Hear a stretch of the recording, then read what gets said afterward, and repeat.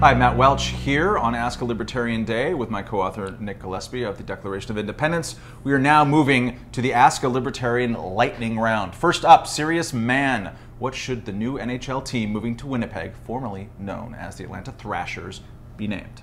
I'm going with the unfortunate. Okay then.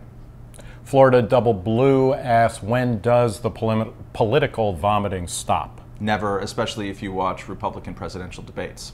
Voros McCracken asks, Matt, how do you feel about the death penalty with regards to Dave Henderson? I have been an anti-death penalty advocate for about as long as I've been an Angels fan, so I'm very conflicted on this issue. Ultimately, if we're going to kill people, make them Boston Red Sox first. Nick from PokerGrump.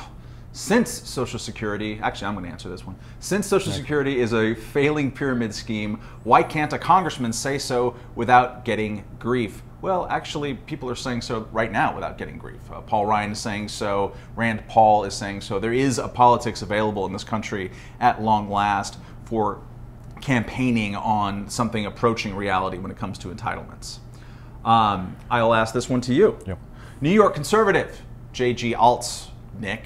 Do you see any reason to be optimistic about the future of the United States? Yeah, I mean, at the least, I say about 300 million reasons to be optimistic, or whatever the population is. People, like Julian Simon said, are the ultimate resource. Most of them are not bad people, but when you look at the production and consumption of art, when you look at lifestyle tolerance, a lot of things coming up roses. Amen. And finally, MC Moynihan, also known as Michael Moynihan, via Twitter. Is it all just a game? It is all just a game, but it's a game that we can't win.